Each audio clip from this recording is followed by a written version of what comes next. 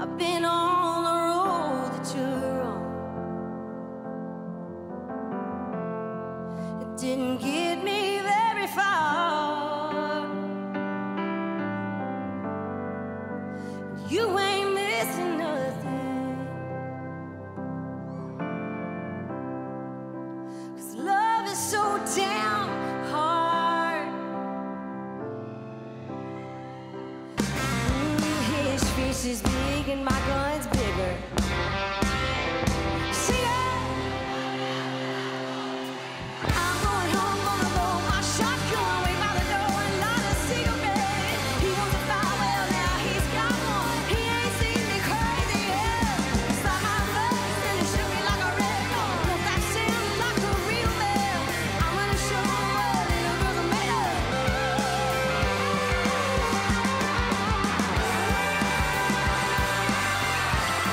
Gotta wait until the weekend. There's always something jumping off the deep end. So don't you wait up tonight. Don't worry, I'll be fine. Baby, I'm drunk and I don't wanna go home. Yeah, I don't wanna. No, I don't wanna go home.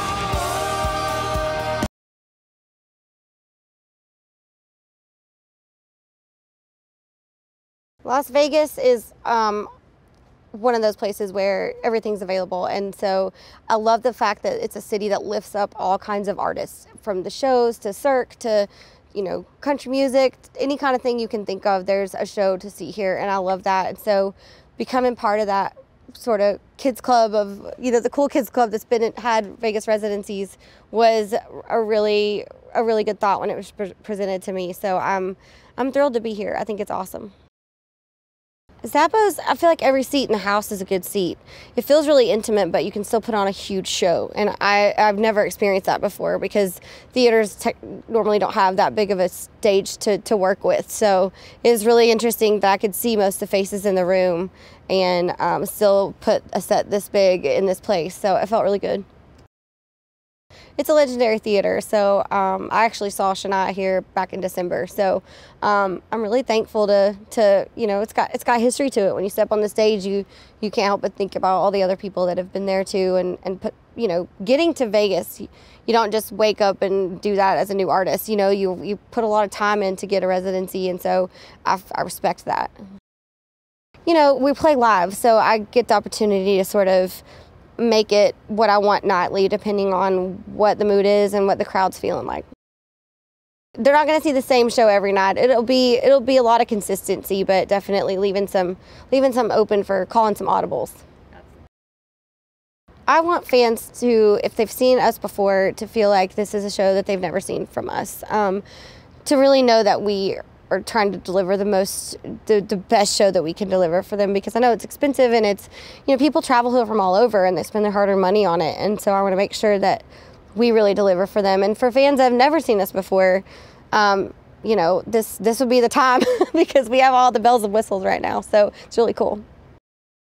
We've never had pyro on tour, and we've never had this many lights. So everything is very well thought out, and every song is lifted up by this set, and it really is so cool to watch. You know, just being on tour this long, I've never seen our show at such an elevated level, and the band we're matching that energy of, you know, all of us creatively have worked on it so hard that all of us are bringing our A game, and so it feels very big and very important for my catalog and for, you know, my life's work, really. This is kind of what I've dedicated my life to. Raj Kapoor is amazing. I've worked with him on several award shows and stuff, but never on a full set. So it's been a really fun experience. It's been a great collaboration. It's kind of a co-write in a way.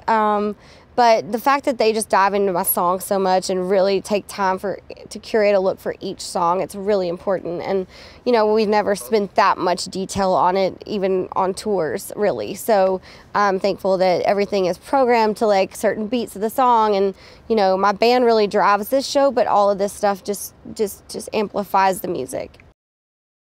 I just want them to see someone genuine. You know, I try to be who I truly am all the time. Sometimes it's good, bad, or ugly. You know, I just think being genuine and true to who you are, and not being afraid to stand for things that you stand for.